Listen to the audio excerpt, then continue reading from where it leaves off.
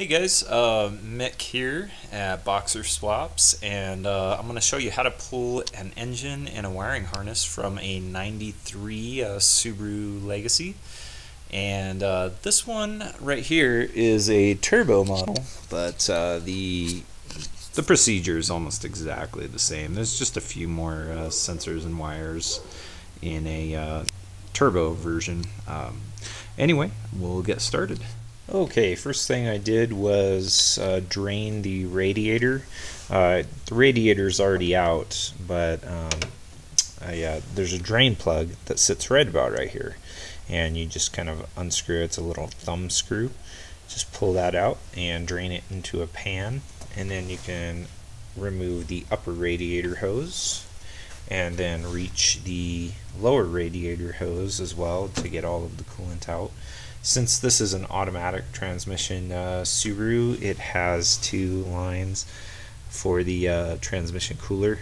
The cooler actually sits in the radiator, so you just disconnect those and drain those into a separate container for recycling at the auto parts store.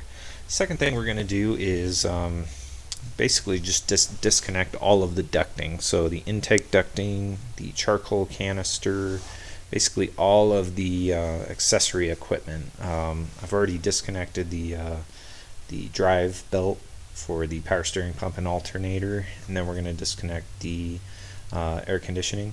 This one wasn't drained and there's still gas in it.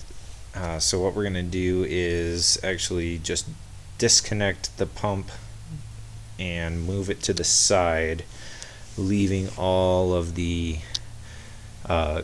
hosing intact, just because I don't want to deal with the air conditioning gases in my garage here, and I don't have a good way of doing that other than venting it to the atmosphere, and I don't really want to do that. So anyway, we're going to do that, disconnect the AC, and I'm also going to start pulling the throttle cable off, as well as any other small accessory equipment. So bit of a gap in the coverage here, but just to go over what I've done, disconnected the fuel lines from the fuel filter that sits right here. I've taken that off because we'll be reusing that bracket and the fuel filter. I've disconnected the two bolts that connect the transmission to the block at the top of the engine here, and then there's two studs down below.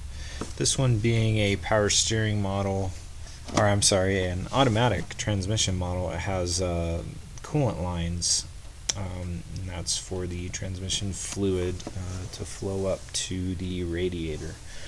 I've also disconnected the two heater lines right there and drained those.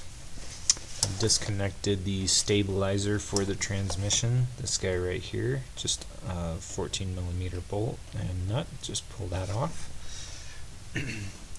I've moved the air conditioning compressor out of the way. It's kind of just sitting out of the way here while we try and pull the motor. Let's swing around to the other side of the engine bay here. Okay, so I've pulled the charcoal canister, all of the air intake ducting that goes right here to the turbo itself. I've pulled off the power steering pump. Its lines are still connected. I haven't drained those yet. It's just kind of sitting off to the side. I've pulled the heat cover off of the turbo and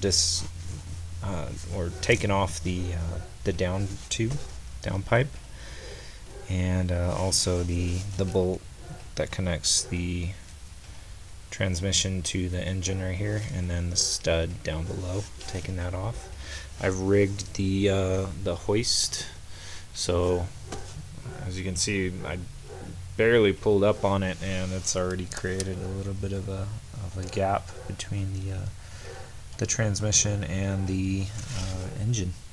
And basically disconnecting this turbo flange here 5 bolts or nuts, depending. There's a few studs. There's 3 studs and 2 bolts. And then if we go underneath, we might be able to see, no, not very clearly, but there are 2 engine mounts, 14mm bolts or nuts that you need to remove.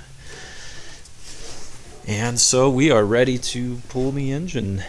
Okay, so the engine is just about out. It's kind of just hanging out right here. It's totally separated from the transmission, and I have a piece of plywood over the condenser here, or the AC condenser, and it's just kind of protecting it just in case the engine came too far forward, just because I don't want to have a freon leak. In any case, I'm just going to pull it on out and pull the torque converter off, because this is going to go into a manual transmission VW. Okay guys, so we've finished pulling the engine, the 2.2 liter turbo engine out of the 93 Subaru Legacy, the sport touring model. And I'm just going to show you the engine bay, what items we should probably get out of that before we send the car off. Here is the empty cavern where the engine once was. We've got the down tube that we need to keep. There's a couple items. Of course, we've got the cruise controller. And I've already taken it off, but the actual vacuum portion of the cruise control sits right here, and the fuel filter and bracket sit right here. The other items of interest are the pins that locate the engine to the transmission, and we'll want to make sure that those go with the engine.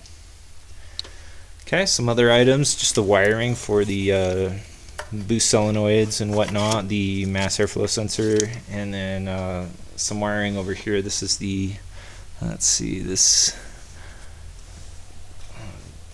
compressor, air conditioning compressor is in the way, but we've got the engine connectors sitting right down here. We're going to pull off the driver's side fender and remove that wiring harness that goes to the back here. There's a big grommet that sits right here and goes into the dash itself. So that's the next move, clearing the items from the engine bay that we want to keep and pulling the dash to reveal the wiring harness.